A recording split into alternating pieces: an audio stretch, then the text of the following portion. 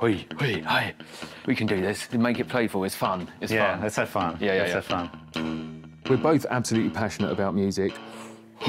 We understood that the act of making music, only a few people can do it. So we were like, how can we make this something that everybody can do? I think it's some sort of ball. Musical balls. Yeah.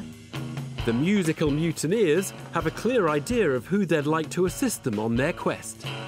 Peter Jones, we see that he has experience with distribution of other products everywhere in the world. And also Steven, he has a lot of experience with social media. And for what we are doing, it's very important. So the ideal would be that we get a little bit of both of those. Hello, everyone. My name is Pasquale, and this is Nathan. Hi. And we're here today to offer 4% of shares in our company for £100,000 investment. So what we are doing is that we are creating a suite of hardware and digital products to make creating and playing with music something that everybody can do. And our first product is Oddball, that kind of looks like a regular ball, right? But the cool thing about Oddball is that when you bounce it, it makes music. So if I've got cymbals loaded, for instance, if I just play it a little bit, you can hear that I can really control the intensity of how hard I hit that. And say, for instance, if I can use melodic instruments, I can control the note as well, which we think is pretty cool. That is cool. Oh, sorry, poker face, poker face. We actually have a video of one of our favorite users that is really good with it. Yeah.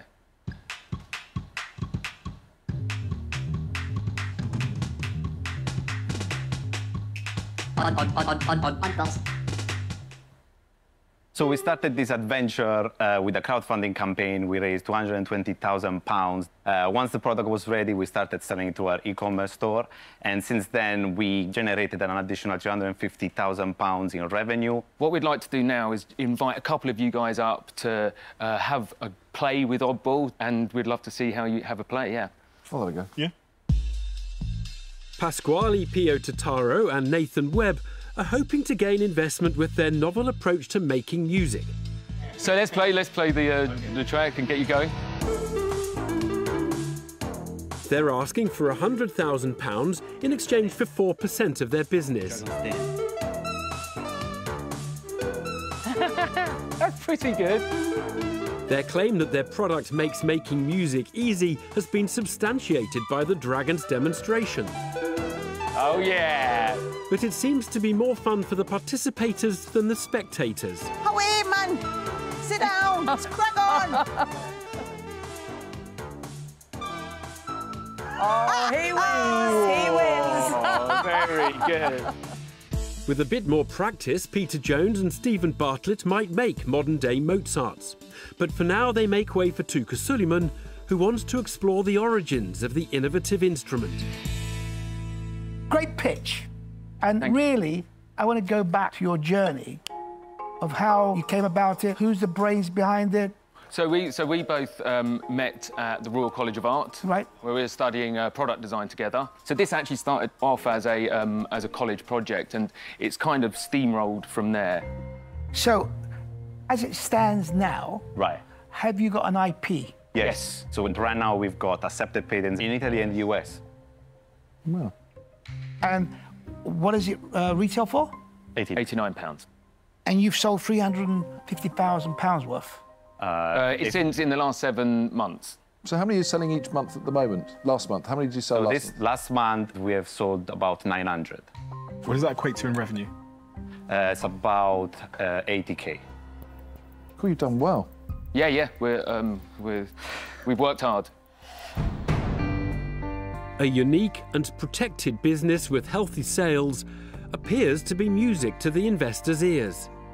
Stephen Bartlett, one half of the entrepreneur's target Dragon duo, got down with the product, but he wants to know if the product will get down with the kids. There was a word you said twice when you started your pitch, which was the word cool. Damn. And I've seen so many products in my career that fit into the cool category, but don't also fit into the commercial opportunity category at the same time. And you can see something, it can be cool, but then it can be a gimmick and a fad, and it can fizzle out. Right. Yep. How does this become a business with longevity? It's an interesting question. So the thing about Oddball is it's much more than just a musical device. We really see it as innovating the way that normal people consume music. So right now you can sort of either really listen to music or you can be a pro musician. There's no in-between ground, and we find that kind of ground really the place that we want to fill. And we think that this could really actually be a cultural movement. And what's your marketing strategy? How are people discovering it for the first time? Mainly, I think, through digital marketing. Yeah. So Facebook, TikTok. Yeah, it makes perfect sense for TikTok specifically, because it's visually compelling. That will drive organic sales of people just through curiosity. And we were all curious when we saw it. We were really excited to see your video, which I thought wasn't very good, actually. Thank God me and Peter stepped up and did what we did, because honestly... Peter nailed it, I have to say. Even your app was like 5 out of 10. For such a cool visual product, it was really quite ugly and dated. We're very aware of that. We're constantly evolving the app, and we are going to give the UI a bit of a spring clean and sort of make it more fun.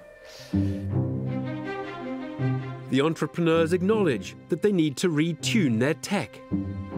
Now Deborah Meaden wants to learn more about the duo and their dynamic. What do you like to work with, you two guys? What would you say about him? Go on.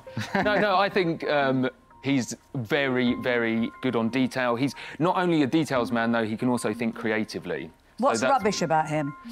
He's a pain in the arse. I am a pain in the ass. I am a pain in the ass. What's rubbish about him? He wants to say it, he just can't get it out. He just, oh, now's your moment, come on. I would say, if I can why don't you say I can say that I'm just very direct when I have to give... Yeah, OK, that's what I was going to say. What's bad about that? It works, it works. And same thing? I think when you're looking at how things communicate to an audience, he's really good at it. In terms of, like, the negative thing, let me think about it for a second. No, so there is a reason I ask, because at the end of the day, this will stand or fail on you guys. Right. This is a story that has to be told, because nobody's out there Googling, I'm looking for balls that can help me make music. You know, is it? So it's really important, the way, the skills that you have within you, but also the way you work together. Yeah, for us, that's a really important part of success. I didn't get to say the bad thing about him. He's got it. He wants to say it. He is desperate to say it. There was a singular, though, at least, wasn't it? Say it. No, we moved on. We moved on. Guys, I'll tell you where I'm at. Yeah, sorry. I think you two have presented exceptionally well. I think it's a great product. Honestly, I can't really fault you. So I'm sat here thinking, well, I should want to make an offer then, shouldn't I? All right. And I think that the only thing that's stopping us is it's just not my cup of tea. So I'm going to say that I'm out, but I'm really excited to take this home and try it. The musical balls fail to bounce with Sarah Davis, and she decides to step away from the investment opportunity. And it appears that Peter Jones, the second half of the entrepreneur's preferred Dragons double act, is also struggling with the idea. With this, I have to go with my instinct. And it's really weird because there's connected parts of me. I wrote down the people we're currently working with and the level of influence of where this could go. You know, and it does help having a contact with the head of Universal. It does help having a very good contact with the head of Amazon. But then I'm just sitting and really struggling with it. Indecisive, very indecisive. Yeah, it's a real, honestly, it's a real tough one. All right. It's tough. How much did you come in asking for? I didn't write it down. I was... 4%. 4%. Ugh, yuck. Because this could well just be a Facebook ad business. And I genuinely, deeply believe that the thing that makes it transition from being just something cool people see on Facebook to being something that is part of culture, I think that's a really difficult, but possible, but very difficult thing to do. Requires a certain expertise, an understanding of how to penetrate culture. And even then, it's going to require luck. It's very hard to predict these things. I don't think it's going to get there. So for that reason, I'm out. All right. Ooh. Okay. Guys, I tell you what, I might live to regret it, but I'm really sorry. I'm not going to invest. All right. Okay. So I'm really sorry. I'm going to say that I'm out. A huge blow for Nathan and Pasquali as both of their favoured dragons drop out of the deal. But is Deborah Meaden marching to the beat of a different drum? OK, guys, I kind of blew my cover a bit at the beginning when I got all excited and said that's really cool. We're halfway through your pitch. I love it for lots of reasons. Everybody has music in them. They might not know it, but everybody has music in them, you know. And I think the route that you take next is going to turn this either into a fad that people buy, use a couple of times, put in a box and think, oh, that didn't catch on, or it's going to have credibility. And I think it's the credibility piece that you really have to tread a careful line on. But I am going to make you an offer. So I'm going to offer you all of the money. I want 10% of the business, or I'm happy to share. Okay, thank you. Thanks for the offer.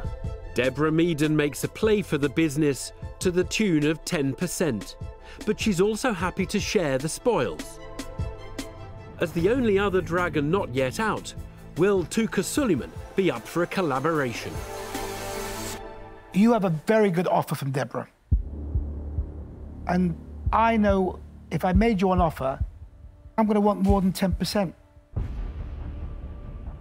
So I would give you half the money for 7.5%.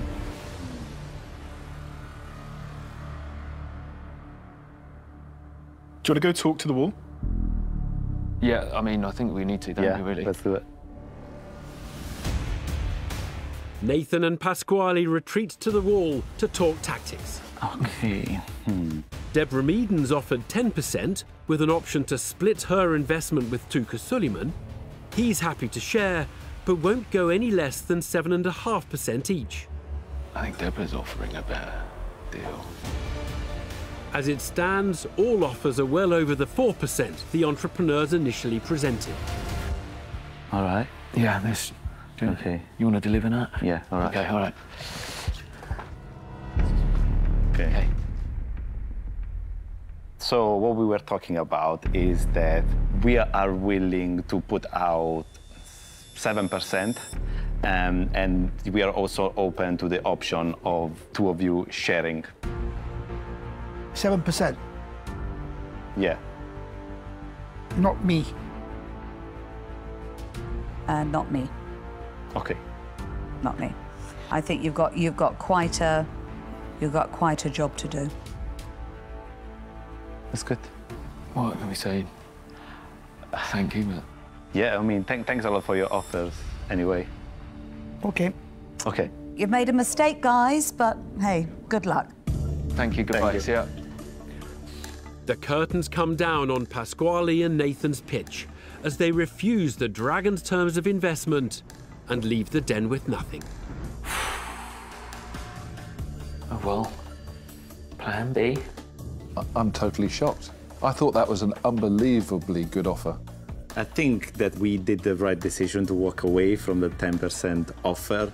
That counter-offer was our top line, and I think that had we kept eroding that top line, we probably wouldn't have necessarily been happy with what we would have come out with. So you win some, you lose some. I hope they don't live to regret, though, because 10%, 7%, yeah, that could be the difference between success and failure. Success and failure, yeah. Hey,